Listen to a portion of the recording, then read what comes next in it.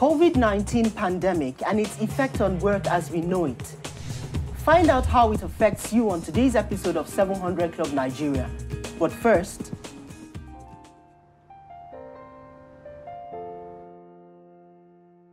my brother, my sister, papa, mama, and pikin.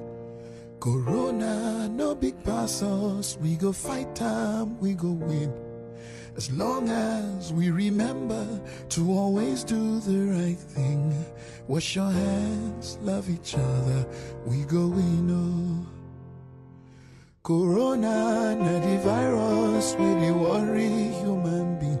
E no get Lego, but e dey waka from person to person. But we fit beat time, we fit stop time if we maintain good hygiene and practice social distancing. We go win. Oh. No shaking hands with your neighbor. Blow them a kiss from afar. Use soap and water to wage war. Let's show this thing who we are. We are special, we're courageous, we are awesome human beings. We dey super, we get power, we can conquer anything. If we hear word and obey laws and exercise discipline. Wash your hands, love each other, we go win. Oh. If it be like say you know well, like it's something they do you, and you feel say, you believe say, you get a seed it do you, and your body no gree surgery, like it's something they do you. No let panic finish you, you go win. Oh. Self-isolate for the sake of all the people that you love. Oh, don't go around spreading rumors, 'cause fake news won't help anyone. You are special, you're courageous, you're a caged human being. You too much, oh, you get power, you can conquer anything. Only if you hear word and obey laws and exercise discipline. Wash your hands, love one another, we go we know. My brother, my sister, papa, mama, and pikin. COVID-19, no big pass, we go fight and we go win. Just as long as we remember to always do the right thing. Wash your hands, love each other, we go we know. Hi there, welcome to another episode of 700 Club Nigeria. How has your week been so far? Please let me know by commenting on our Facebook page, 700 Club Nigeria Partners. It's always a delight to share in your experiences. Now, to get us started on today's episode is a management consultant and human resource professional with an MSc in industrial psychology. And she's here to share some insights on the impact that COVID-19 is having on the work as we know it. Folake Agunbiade, welcome to 700 Club Nigeria. Thank you. Thank you. So great to be here. So great to share the stage with you today. Amazing. Pretty how amazing. have you been? I've been good. I've been trying to stay safe and stay productive. And stay locked down? Yes, stay home. Now, there's a new phrase that, you know, is everywhere, which is the phrase working from home. Prior to this time, I mean, that was something foreign or alien that, you know, never applied to us as a society. But here we are dealing with the realities of it. So what actually does this entail, working from home? Well, working from home is a very unique experience. Thankfully, for the past almost 4 years, I've been running 2 organizations, 2 brands from my home office. So I would say it has equipped me quite well to reintegrate into the future as we know now. It's a rude awakening to the fact that we can no longer see organizations as buildings. You don't have to be in a structural building with your statics of work to actually work. So working from home is the new normal. If you're not working and you're at home, then you are not making money. it's regular now, and it's better we come to that realization and we start making changes that help us move into the future of work, which is now. I agree with you. And, you know, it's interesting to know that the future of work is now. It's no longer in the future after COVID-19. And, well, whether we like it or not, most people that I know, you know, are able to cheat on employers by not doing the work that they ought to do in the actual hours that they should. But how does this, you know, new normal now impact on that? You can't just say you've done the work. You need to prove that you're doing the work with worksheets and means of verification. As a consultant, as a management consultant, how do you advise your clients? Well, a key part of working from home is to realize that there is work involved.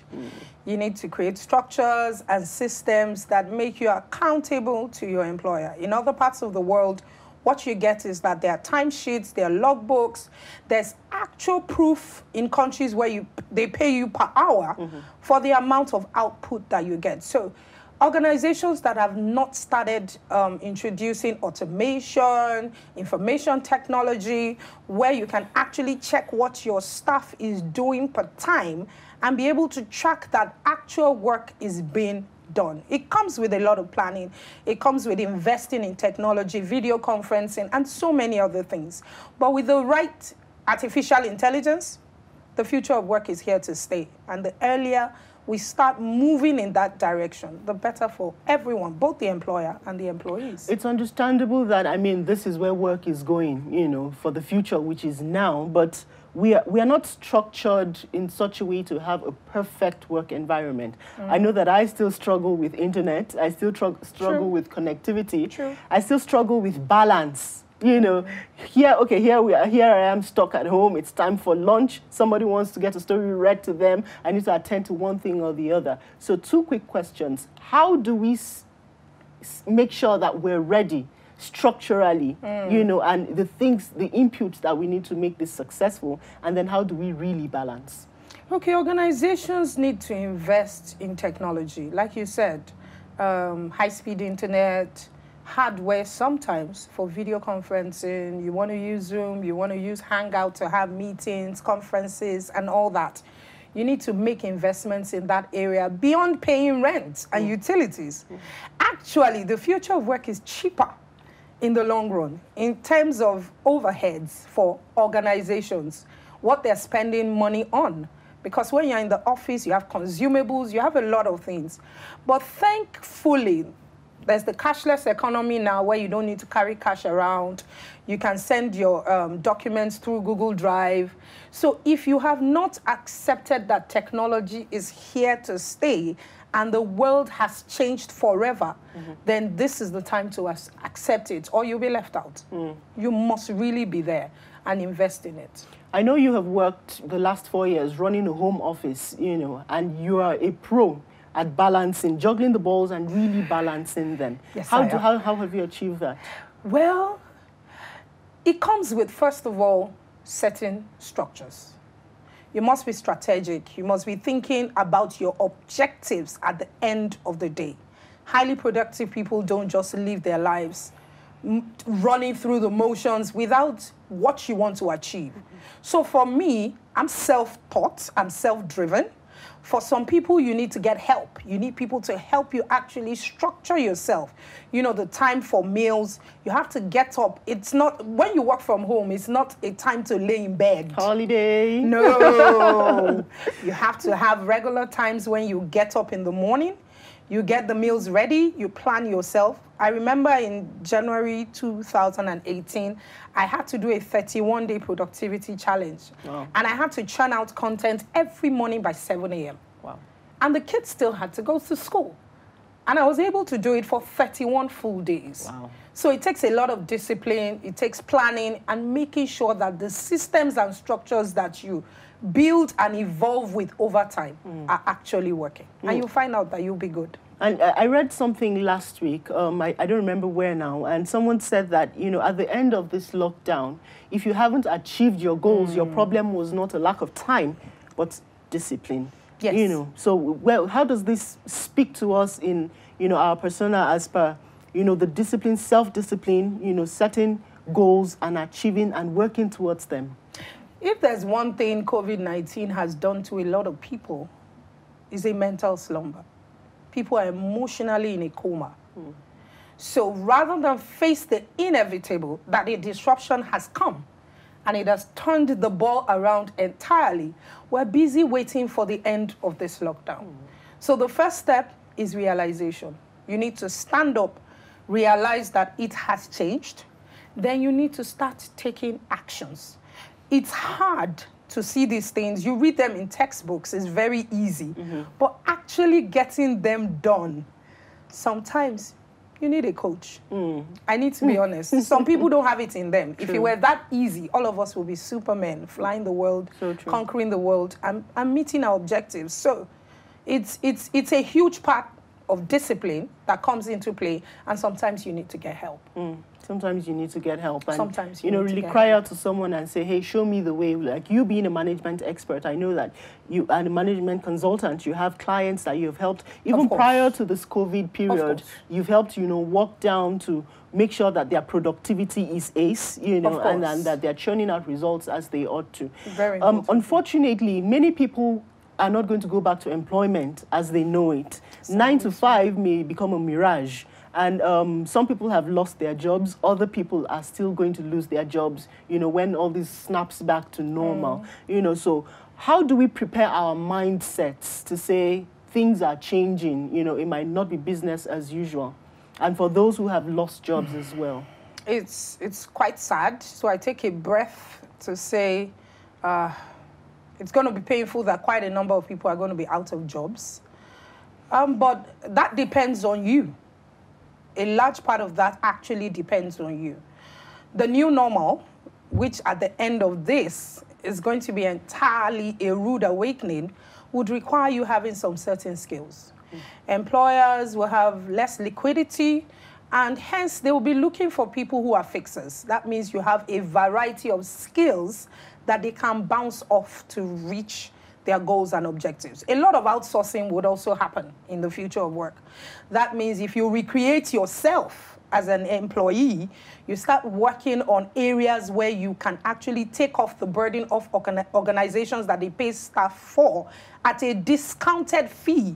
You most likely will be making more than somebody who sits in an office. So you need to update your skills, skills that are essential for you to be relevant: communication, negotiation, big data analysis, technology, graphic design, quite a number of things that you must be updating yourself on right now. I also see that this period is a time to reflect and really dig deep, because if this hadn't happened, so many people would not be reflective, you know, and really dig right deep inside to know what they carry, because times are changing, you know, there's a new definition of work, you know, and all that. How can we, you know, stop the panic, you know, the panic attacks that we launch on ourselves, and really sit down and dig as we ought to bring out the gold in us? I think a huge part of it, as a psychologist, I've told quite a number of people in recent times that your immunity is tied to your mental state. You need to be careful about what you're listening to, what you're watching. Unless you're a COVID-19 specialist, I don't think you want to be CNN. The numbers are out of your control. What is in your control is what you are doing with your mind, which is staying positive. So you need to be deliberate. Panic messages that are being sent around, please don't open them. It's unnecessary for you. If you're a doctor, yes, I get it. If you're a COVID-19 educator, yes, I get it. But you're a regular guy just trying to make ends meet and pay your bills, really. You don't want to be messing with your mind. And there's a lot of resource on the World Wide Web that you can be updating yourself with, rather than stuffing yourself with negative stuff. We'll come back to that in a moment, because there is opportunities that people need to explore. But we'll take a break, and when we return, we'll continue our conversation with Folake on the future of work. Stay with us.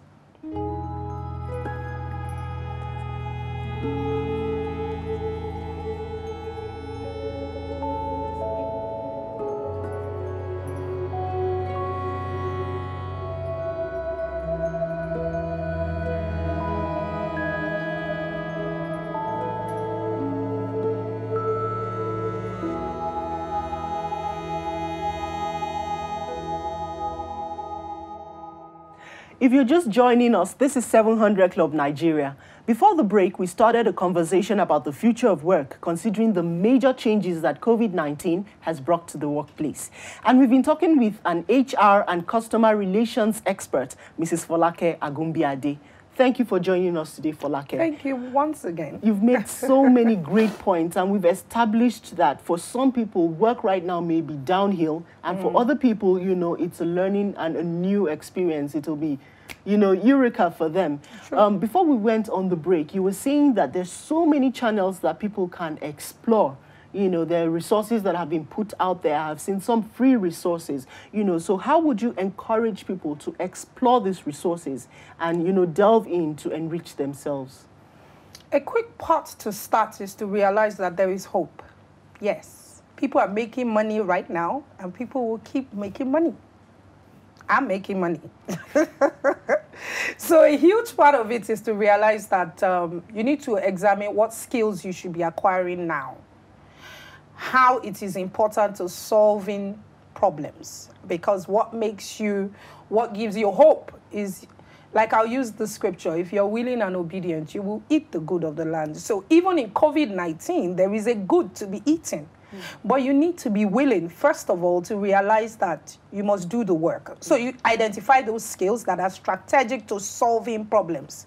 Not casual skills, but problem-solving skills. There are online resources you can use, Coursera, so many other, I don't want to mention names. Just go online. Google is there. Just Google is your friend. Google it, and you'll find the resources you need to be putting your mind into.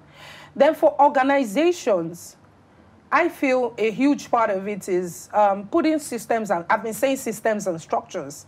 For SMEs, for instance, they don't have KPIs. I'm a human resource manager, and I discovered that a lot of times you just pay people and we don't have measurable milestones that we want to check out to see that they're really doing their jobs.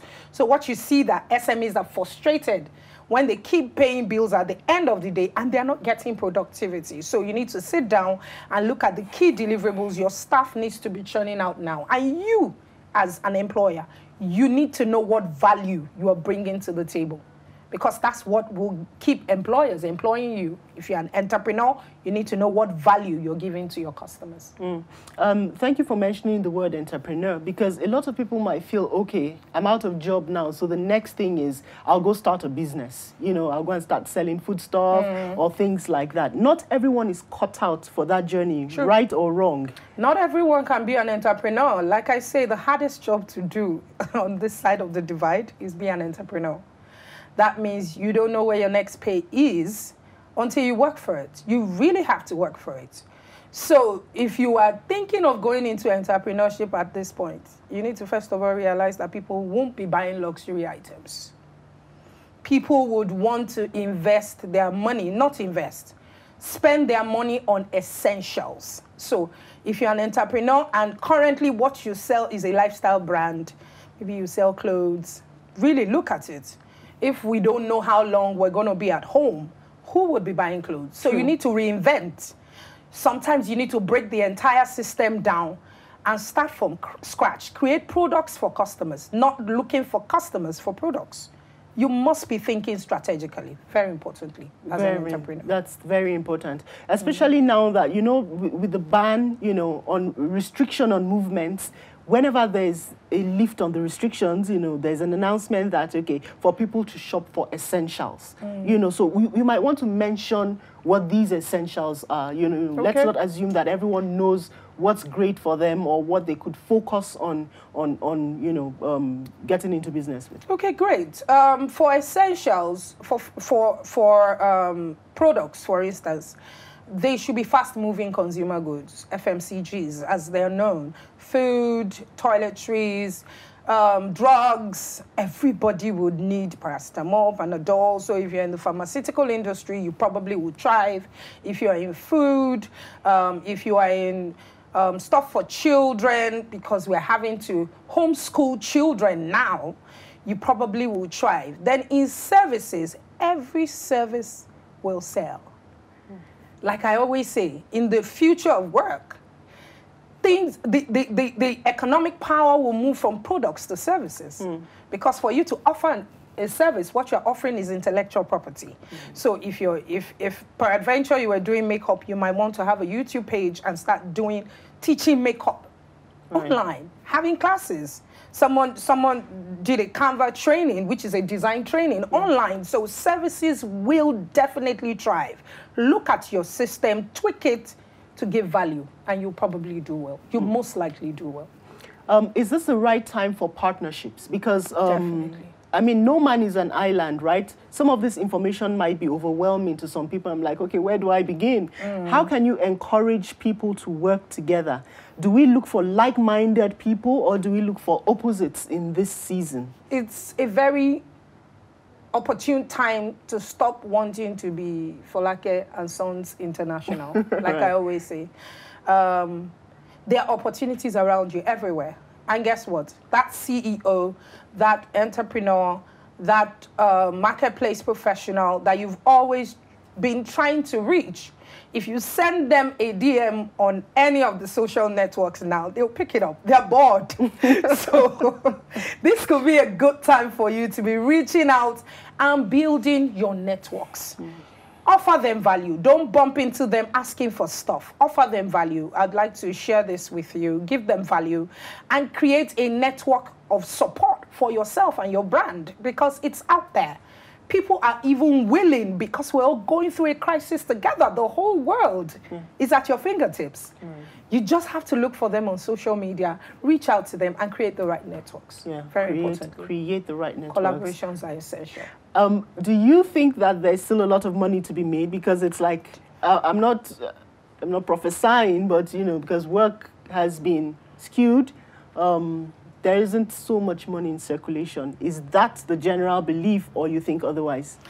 Well, let's be honest. Liquidity is going to be affected. The economy has been at a standstill. The dollar was going through the roof. Market prices are... people are inflating prices in the market. Oil prices are dropping. So, yes, liquidity might be a bit dicey. But in terms of money exchanging hands, there is still money to be made. A lot of money. If you are in the right location, you are thinking strategically, you are getting the necessary helps, and most of all, you are developing and evolving. Like I said earlier to someone today, we're one of the most resilient countries in the world. We have instances of disasters that have met us in the past, and we're so quick to bounce back. Nigerians make fun of everything. So you need to start thinking of your place in the big picture and what you want to do to get there.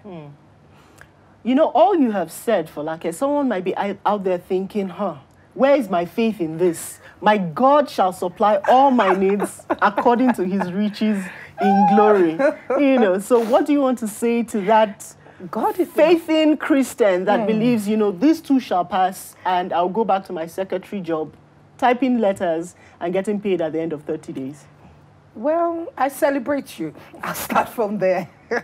God is a good God. Nothing happens without God not knowing about it. Right. That's why he says, if you are willing and obedient, you will eat the good of the land. The good of the land is not for everybody. It's for the willing and the obedient. So, we're in the new normal. I hate to bust your bubble, but there is no going back to being regular. You need to be abnormal. Everything you need is in God, but he will pass it out by intellectual wisdom. You must be wise. You need to get wisdom. God is going to take care of your bills, make sure you're fine, but you must be given the right opportunities around you. You must be exploring the right opportunities and adding value and letting God's wisdom show through you. So you need to be wise. Do your research. It's out there. Seriously now, people are dealing with stuff. It's leading to depression. Some people have had suicidal thoughts, especially being locked down, not being able to interact with people as normal.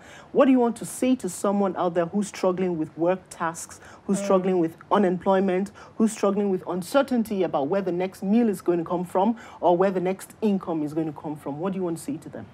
I would say you're special. God will never bring you to a point where he will watch you drown. And you need to realize that. He loves you so much the hairs on your head, they are numbered. So it's important to him that you succeed. So you just need to start by just breathing. Take a breath. Like I always tell people, a breath always makes things better.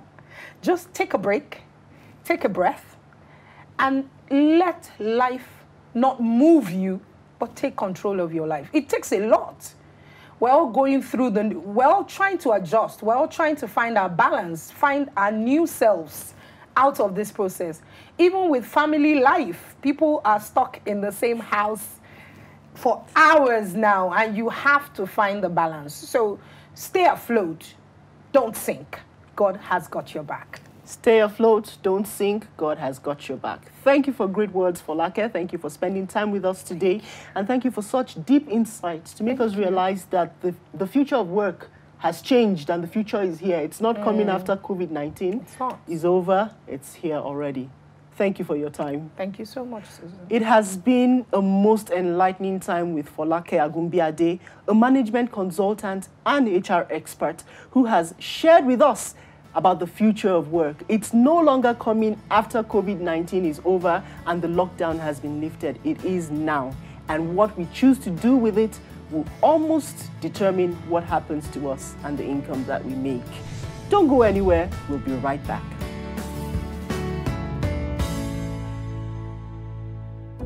Hi, my name is Esther Amba Numaba Koba. I'm a corporate woman and I'm a partner of CBN. They do exactly what Jesus Christ came to do. Spread the word about the love of God and touch lives meaningfully with the love of God. Through partnership with CBN, they take me beyond my walls on a daily basis, minute by minute. They're able to spread the word that I want to see the world hear about. I invite you to join in this partnership. You will be amazed at how far your work can go working with CBN. Try it and you will not regret it.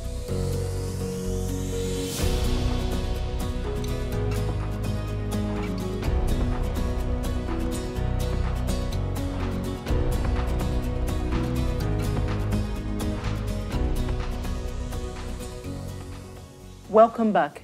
I'd like to encourage you today. Are you going through a difficult time? Have you lost your job or at the verge of losing your job? Are you unsure about what, your work future is after now? Stay strong. God has got your back and he has good plans for you. If you would believe with me today, I'll pray with you and trust God for open doors and for insight. Let's pray. Father, in the name of Jesus, thank you because nothing takes you by surprise. Thank you because this time and season is in your hand. We pray for your children out there, everyone watching this program right now. We ask for peace. We ask for clarity. We ask for open doors, oh God. Insight as to what to do on at this time and on the next level. Thank you, dear Lord, because you're a prayer answering God and you have come through for us. In Jesus' name, amen and amen. As this episode comes to an end, please remember, stay safe, stay healthy in your body and in your mind, and stay hopeful. God is not dead. Goodbye, and God bless you.